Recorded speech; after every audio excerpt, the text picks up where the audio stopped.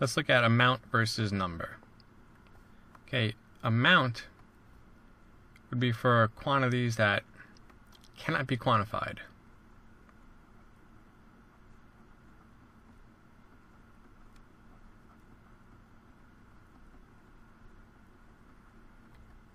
And we use number if it can be quantified. What does this mean? This means we can actually assign a number to it. So we use number if we can assign a number, and we use amount if we can't assign a number. So let's look at some examples. The amount of rain we had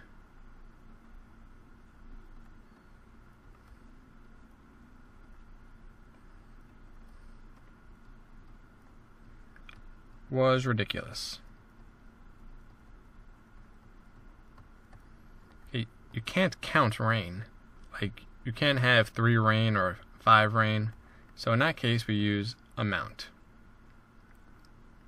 But we can count the number of inches of rain. So we could write the number of inches of rain we had was ridiculous.